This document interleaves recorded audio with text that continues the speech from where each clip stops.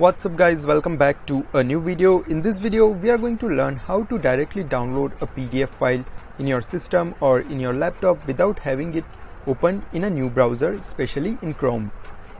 So as you can see, we have a sample PDF document on the screen, and as soon as we click on this, it opens in a new tab. And if you would like to save this, we would go on the download button and select the save location. So instead of doing this, what we are going to learn is directly download this PDF file as soon as we click on this. So in order to do this, what we need to do is first click on this small three dots button, go to settings, from settings search for PDF. Now go to site settings, scroll all the way down and go to additional content settings. You will see an option called PDF documents. Click on it and from here select download PDFs.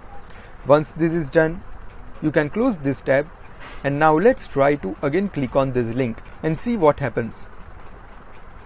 So guys, as you can see, now it is asking me to select a save location and the PDF file will be directly downloaded in my system.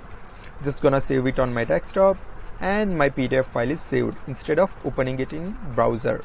And if you would like to open it without directly downloading it in your system, you can follow the same steps but just need to select open the PDF instead of download PDF.